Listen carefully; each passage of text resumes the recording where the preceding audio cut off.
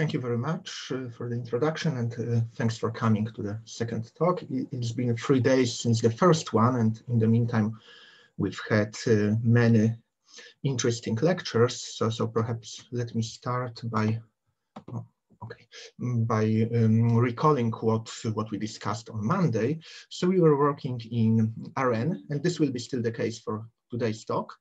And we introduced two inequalities. The similarity between them was that on the right-hand side, we had the second moments of the Euclidean length of the gradient. And on the left-hand side, we have variance for the Poincare inequality and entropy of F squared for the log-Sobolev inequality, where entropy is defined by this common, well-known formula. And then we proved that Poincare implies sub-exponential concentration for Lipschitz functions, and from log-Sobolev you can get sub-Gaussian concentration. We also observed that both inequalities tensorized, meaning that if you have them for a number of measures, then also for their product on a bigger product space. And using this fact, this tensorization, we got two basic examples. So the standard Gaussian measure, which satisfies the log-Sobolev inequality, and also Poincare, because Poincare is weaker, and the two-sided exponential product distribution, which satisfies just Poincare. So these are the basic examples, like points of reference, but well, they are both products, so we may now try to find some non-product examples. And well, as we have seen in lectures by Boas, leaving this realm of product measures, even under high regularity, like for log-concave measures, creates difficulties. It gets us into deep open problems. So let me start with two easy facts which are important from theoretical point of view, but are usually disappointing when we want to work with, maybe not always disappointing, but sometimes when we want to work with concrete measures that we are interested in. But nevertheless, they allow to produce new examples out of old ones. So the first is a proposition saying that both inequalities are preserved under bounded perturbations. What do I mean by that? If we have some measure mu which satisfies either log-Sobolev or Poincare with constant c, and we have another measure which has density with respect to mu, and this density is separated from 0 and from infinity. So we can write it in this form. And then it turns out that such a new measure also satisfies well, log-Sobolev or Poincare respectively, but with constants related to oscillations of this exponent here. And this is the place where it is disappointed because, well, especially in high dimensions, but also for natural examples in lower dimensions, this is very restrictive, right? But still, it can lead us very easily to non-product examples from product ones. Let me prove it. It is very, very simple. Let's do the Poincare. So we start with the variance of f with respect to the new measure. We express variance as the infimum of squared L2 distances to constant random variables, right? The usual formula. And then we use the density to pass to the measure mu, bound the density by its supremum. Then we can see the variance with respect to mu. We apply Poincare for mu, and then go back using the density in the other direction, right, to go back to mu. And here exactly this oscillation appears. So this is very, very simple. And for log-Sobolev, I'm not going to present the details. It's an easy exercise to show that the following variational formula holds just by differentiating with it. So you get exactly the same proof, but you just plug in this formula. So this is the first operation that allows to create new examples. The second one is also very easy, but here I would say that when combined with deep results, it can lead to new and important theorems. So both inequalities are preserved under one Lipschitz transformation. So if you transform your random vector by one Lipschitz function, then the image will also satisfy inequalities with the same constant. And okay, I will just flash it for a second. You, of course, apply the inequality for the old vector and the composition, calculate the gradient, bound the length with the operator norm, and use the fact that in this case the operator norm of the derivative is bounded by 1. So it is immediate, but when combined with deep results like Caffarelli's contraction principle, it can lead us to alternate proof of deep theorems. Boas mentioned it in one of his lectures. We will see it also in a moment. Okay, so let me just comment briefly that under additional convexity assumptions on mu, for instance, under log concavity, there are better results concerning this perturbation with a density. So these were proved a few years ago by Frank Barth and Emmanuel Millman, and they do not involve this L-infinity type bounds on this density, but rather some LP type bounds, and the dependence is also better. So this is more recent. Also, it's definitely worth mentioning that, well, it doesn't have to do anything with the product structure, but it's worth mentioning that in dimension 1, both inequalities have been characterized. There are explicit conditions on the measure which allow to check if the inequalities hold. And for log-Sobolev, it's in the famous paper by Bobkov and Goetze. I'm not sure who did it first for Poincare. Either I think Mazaya, or perhaps it's going back to Muckenhaupt. In any case, these are all based on Muckenhaupt's characterizations on Hardy type inequalities. And I'm not going to prove it, but perhaps it's well, most probably most of you have seen it many times, but for students it's perhaps good to see what such a condition may look like.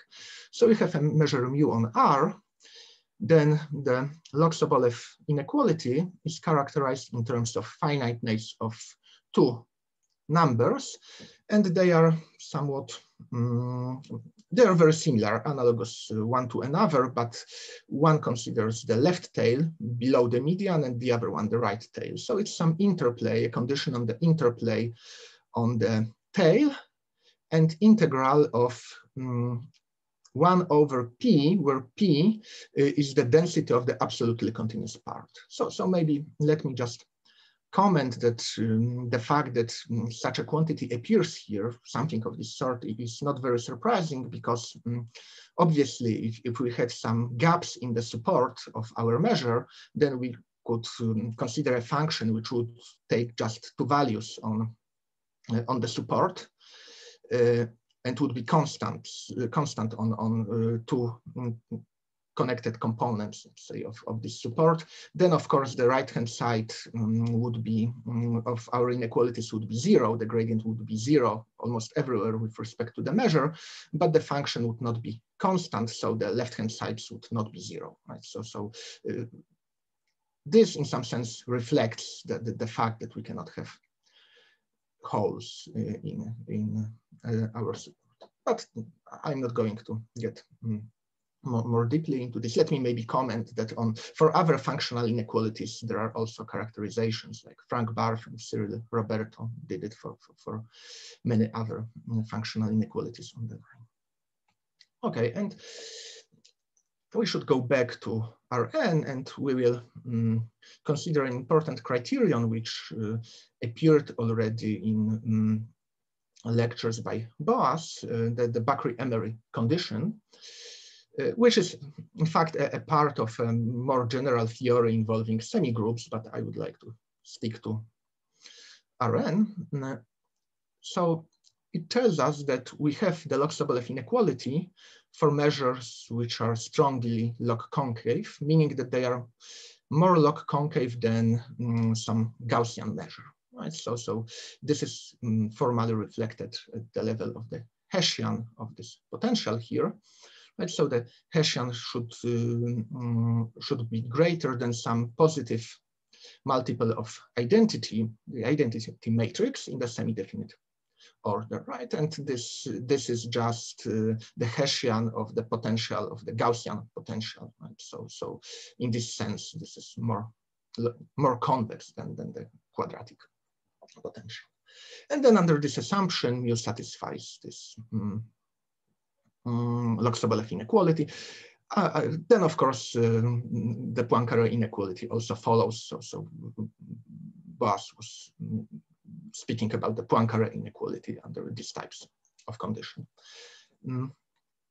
Okay, so as I mentioned, the standard proof is by semi-group methods. There are also, I think, some stochastic calculus approaches. Another possibility, and this is what Boas mentioned when speaking about isoperimetry, another possibility is Caffarelli's contraction principle. So this principle is telling us exactly that mu is a Lipschitz image of a Gaussian measure. So we can transport the inequality from the non-Gaussian case. But this is a very deep result, right? So recently there have been several new and easier proof, I think by Emmanuel and also by Natalia Goslan and co-authors. So I would like to present a proof of Bobkov and Ledoux, which is based on the Prokop-Landler inequality. So one of the reasons for this choice is that I believe that Prokop-Landler inequality fits well into the topic of this program. And also it will lead us to certain generalizations. But for the moment, I will stick to this formulation. So let's recall the Prokop-Landler inequality. So it concerns three non-negative functions and well, a fixed weight for which the following pointwise inequality holds. So the value of the function h at the convex combination with weights 1 minus lambda lambda of 2 points is greater than this geometric mean of them also with these weights. And if you have such an assumption, then the Prokop-Landler inequality tells us that we have a similar inequality on integrals. So this is, of course, one of the basic tools in the theory of log-concave measures. And I'm sure that you, especially those who work more on the geometric side, know this stuff much better than I do. But let me comment nonetheless that it can be considered a functional version of the Brun-Minkowski inequality. So an exercise to, let's say, newcomers is to use this inequality to prove Brun-Minkowski. And if I have time at the end of this talk, but probably I won't, but I will show this simple inductive proof due to Keith Ball. If not, that you can find it in this book by Pizier, and also, well, the slides will be uploaded to the web page. So it's just 2 slides. It's really worth seeing. Okay, but going back to the proof of the Bakry-Emery criterion, we're going to need another lemma, which I will not prove. It's just a differentiation. So it tells us that if we have a bounded variable and we look at the moment function, then when we differentiate it, then we will see entropy in it. So I hope this formula is correct. I did the differentiation quickly.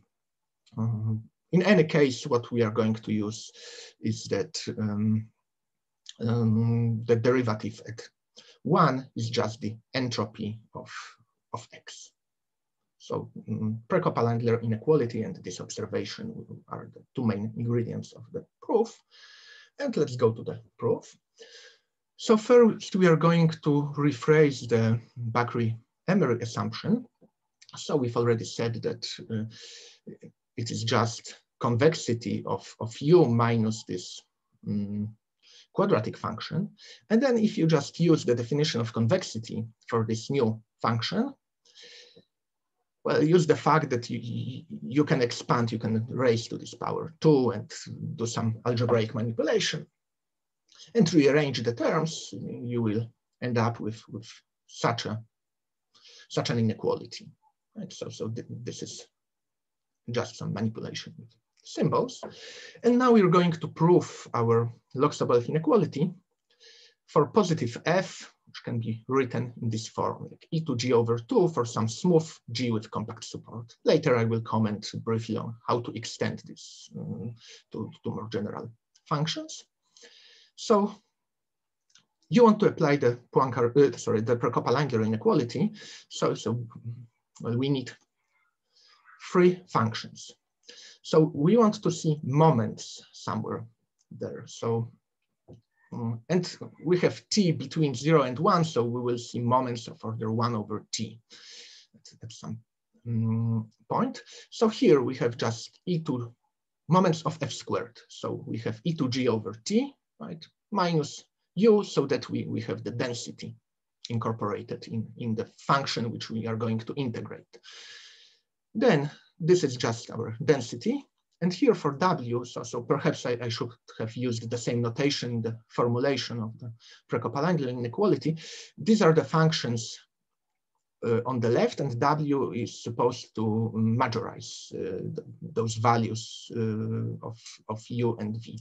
So for w, we choose the minimal function that allows us to apply the Prokop-Langler inequality. So in Prokop-Langler, we had a geometric mean of these values, which translates into arithmetic mean of, we're going to use it with parameter t, translates into arithmetic mean of lining convex combination of these exponents. And what we have here is just the choice of this function gt, which allows us to use Prokop-Langler. So please just note that here it's written as a supremum over a complicated expression, but this last argument here is just z, and it actually appears with plus on the right-hand side, two minuses. So when we move it back here, we will exactly get this exponent. And I'm right, so this is just the definition which makes Prokop-Langler work. And I wrote it in this form to be able to refer to our formula at the top here and replace it immediately with a simpler expression. So in what follows, we are not going really to use this definition, but just the inequality. So when you plug these 3 functions into Prokop-Langler, you will get, well, on the left-hand side, you will get the integral of this function, which thanks to our weight, our density translates into the expectation with respect to mu. On the right-hand side, well, again, we get this expectation, and the integral should be to the power t. So we see that it's the moment of order 1 over t of our f squared, and the other integral will just give 1 because mu is, this is the density, and we do probability measures. So that we move these 2 parts that we are going to need to the next slide. And now these are the 2 inequalities. Let's look at the second one. So here, z is a convex combination of x and y. So for fixed t, of course, well, if we know z and y, we can express both x and x minus y in terms of z and y. And this is how you do it explicitly. And you see that, well, when t approaches 1, so we can think of x here as some, let's say, for fixed y at least, not too big perturbation of z. right? And here also z minus y appears. So now we use, instead, we use this formula for x here, and we use Taylor's expansion. And we have a uniform remainder because G had compact support, right? So when you use the remainder, and so the remainder in Lagrange form, it should be the square of 1 minus t over t. So it's already rearranged. Like here you have 1 minus t over t, here you have another 1 minus t over t. Moreover, if you replace this x minus y by this expression, then you will also get 1 minus t over t. So this is what allows you to move this factor outside the supremum. And now when we look at this supremum, so our goal is to further bound it, because this is the left-hand side of our inequality. This is where this function appears. When we look at the supremum, we see that, well, when y runs over the whole space, this is in fact the Legendre transform of this square of the norm, well, scaled. And well, this is positive for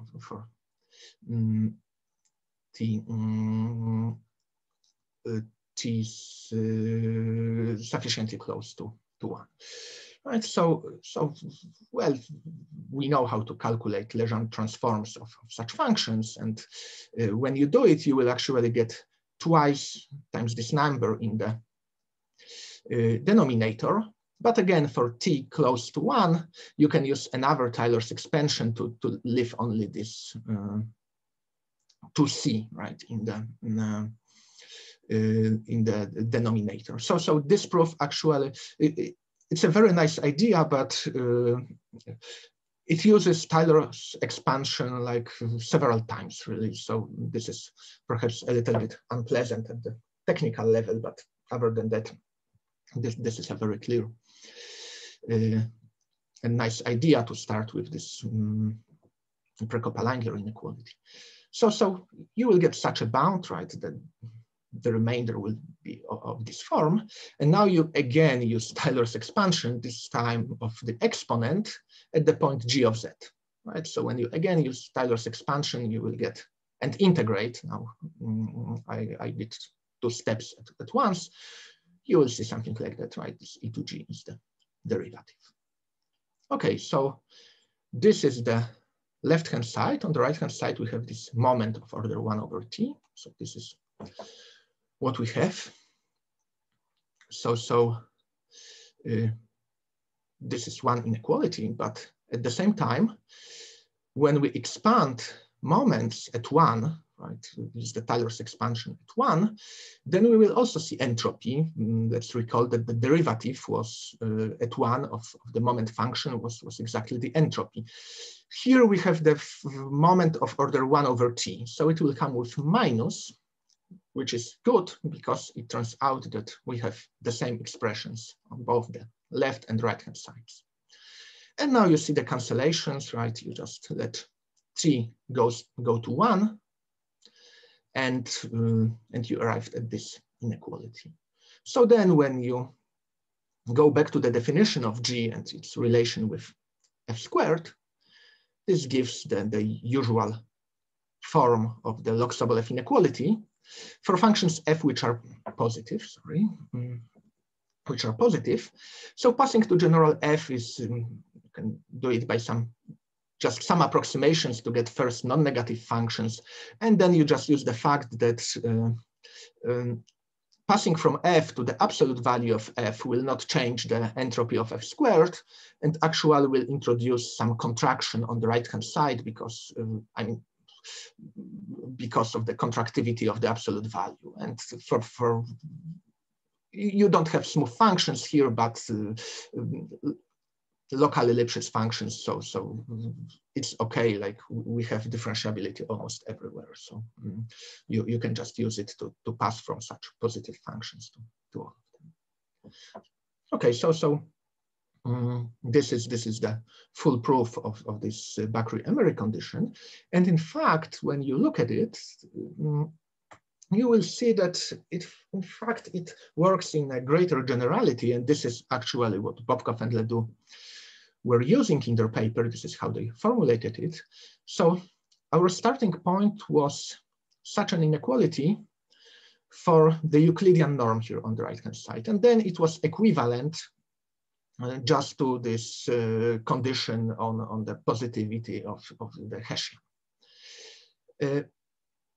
But you can start just abstractly with this condition with a different norm here. And then the whole argument goes through. The only difference is that at the end you will have you will have the log-Sobolev inequality with the right-hand side involving not the Euclidean length of the gradient, but the dual norm of the gradient, dual to the norm that we started with. And then you can, for example, run the Herbst argument starting with this inequality and obtain concentration, sub-Gaussian concentration for functions which are Lipschitz with respect to our norm, which corresponds to having this dual norm of the gradient bounded everywhere, right? So, from the Lipschitz condition. So such inequalities, I think they were considered first by Bobkov and Ledoux. So inequalities in which we have entropy of f squared on the left-hand side, but we have something else, that the second moment of the Euclidean norm of the gradient on the right-hand side. So out of this, it grew into a whole business area, right? And these are called usually modified log-Sobolev inequalities. And this is the second reason why I chose this proof, because it moves us into this topic of modified log-Sobolev inequalities, which sometimes can lead to improvements of the usual concentration that you can get, from example, from the Poincare inequality. And this is what I would like to discuss now. It will be still connected to the work, I think, older work by Bobkov and Ledoux. I would like to describe this phenomenon using, again, the exponential distribution. So we know from the first lecture that this distribution satisfies the Poincare inequality. And therefore it satisfies sub-exponential concentration, but of course it does not satisfy sub-Gaussian concentration. And we may ask, well, on the one hand, we know that the sub-exponential is the best you can get, because when you look at a single coordinate, it exactly has the exponential distribution, so it has sub-exponential tails. But we may ask if, under some additional knowledge about the function, if we can get something better. And the test function that illustrates it very well is this CLT type test function. So as a function of x with respect to the Euclidean norm, this is one Lipschitz. So we get the tail of the form e2 minus t, right, from the Poincare inequality. At the same time, exactly by the central limit theorem, in the limit, when the dimension tends to infinity, this tends to a standard Gaussian variable, right? So we could expect some Gaussian behavior.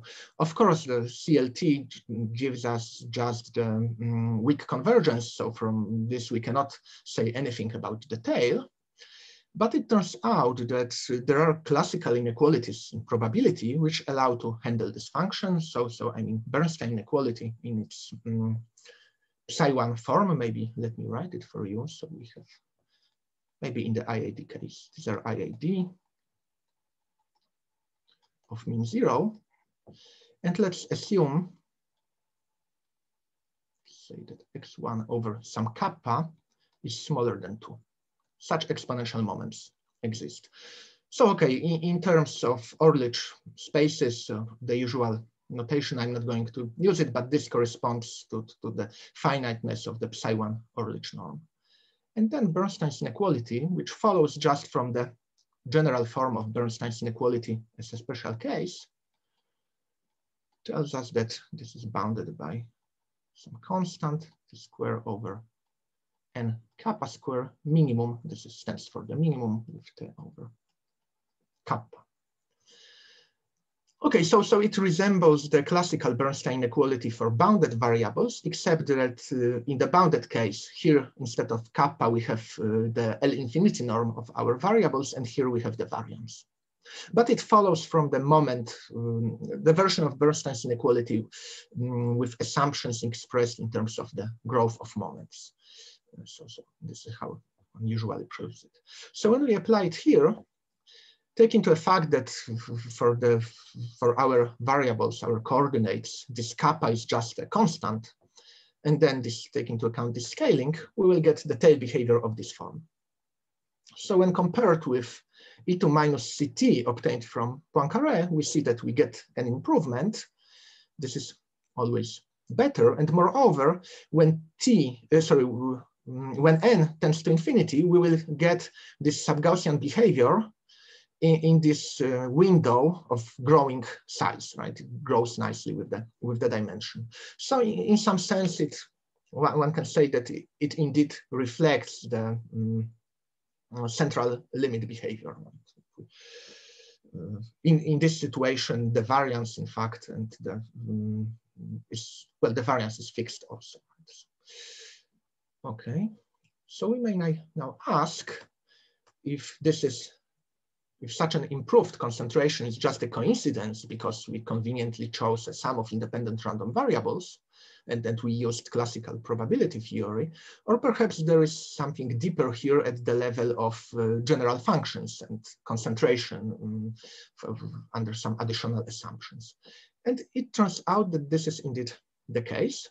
The reason for this improved concentration is that our function has small Lipschitz norm with small Lipschitz constant with respect to the L1 norm. And the reciprocal of the Lipschitz constant is exactly what we have here. So in fact, here we have t square over the Lipschitz constant with respect to the Euclidean norm squared, and here we have t over the L1 Lipschitz constant. And this was first observed by Talagrand, and quite soon Moret proposed an alternate proof, which turned out to be very influential. It was based on infimum convolution inequalities. And well, there is a whole story starting from there and linking to optimal transportation. But I'm not going to speak about it. I will describe a proof due to Bobkov and Ledoux using modified log-Sobolev inequalities. And this is the proof that gives these constants. So let me state the inequality again. If we have a function which is Lipschitz, and well, of course, if we just say that it's Lipschitz in fixed dimension, all norms are equivalent, so it is Lipschitz with respect to each norm, but this is a high dimensional statement. So the equivalence between norms deteriorates. And if we control the Lipschitz constant with respect to the Euclidean norm and the Lipschitz constant with respect to the L1 norm, which is this supremum of the L infinity norm of the gradient, right? So this is the sequential L infinity, of course, right? The supremum is here. Then we have such an inequality. And if you note that B is always smaller than A, then you will see that this is up to constants. Well, this is smaller than E2 minus CT. So CT over A. So this improves always on what you can get from the Poincare inequality. And as we saw here, it may improve substantially. So let me show how this is proved. So this is the inequality obtained by Bobkov and Ledoux, and it looks almost like the usual log-Sobolev inequality, except that it holds for a restricted class of functions. So we know that the exponential measure cannot satisfy the usual log-Sobolev inequality, but it turns out that if the function has gradient bounded by c, which is smaller than 1, and by a function I mean a function in the exponent. So it is convenient to write the inequality in this form, not for f squared, but to e to the f. Then we have the log-Sobolev inequality. Well, with a constant which explodes at 1, of course, it has to explode somewhere. Right. So how does it imply? Maybe let me discuss first how it implies this two-level concentration. Well, this is very easy. You apply this inequality, for example, with c equal to 1/2. And this allows you to apply the argument by Herbst, right, which was applying this inequality to lambda f instead of f. But provided that lambda f, the infinity norm of the gradient, is smaller than c. So for a restricted range of lambda. Anyway, if you remember this Herbst argument, it led to a differential inequality and then a bound on the Laplace transform of our centered random variable. And we get exactly the same, except that not for all positive lambda, but on some interval. And now those of you who have ever done the proof of Bernstein's inequality will immediately see the similarity here. So it's like the Gaussian bound on the Laplace transform, but restricted to an interval, will give us something like the mixed Gaussian exponential behavior after optimization of the Chebyshev inequality in lambda. Okay, so the argument is again the same. So let me now sketch the proof of this log-Sobolev inequality by Bobkov and Ledoux. So this is the formulation again. And well, our assumption that the maximum of partial derivatives is smaller than c is exactly what allows for tensorization. So if you have this assumption and you know how to, for the product measure, and you know how to prove the inequality for the one-dimensional marginals, then this assumption is exactly what allows you to apply the inequality in the directions given by this independent structure. So because of this, it's enough to treat the case n equal to 1. And then again, by homogeneity, we can assume that f of 0 equals 0. Okay. And now we want to bound entropy of E to F. Well, this is this entropy of E to F. And using some well, supporting function for U log U, we replace this entropy by a more convenient expression, which contains only one, we can put it under one expectation. And then this, I should say, resembles very closely the proof of the Poincare inequality for the exponential distribution. Because you may recall that I'm not going to write it again, but we have, when you take the density of the one-dimensional exponential distribution into account, you will have an integration by parts formula involving this sign of x. In probabilistic terms, it's when it is applied for this function, it gives something like that, right, after you differentiate. And here we just use Cauchy-Schwarz. So we see our right-hand side, the thing that we are after here, and also this other expression which we need to handle. So to handle this other expression, we again use integration by parts. Now the derivative will give us two terms. The first one is the same as we saw before, so we again use Cauchy-Schwarz. For the second one, we cannot use Cauchy-Schwarz because the power of f is too large. Or I should perhaps say, probably everyone sees it, but when using Cauchy-Schwarz, we split this E to F, right? Or you can say that you use Cauchy-Schwarz for this weight. Okay.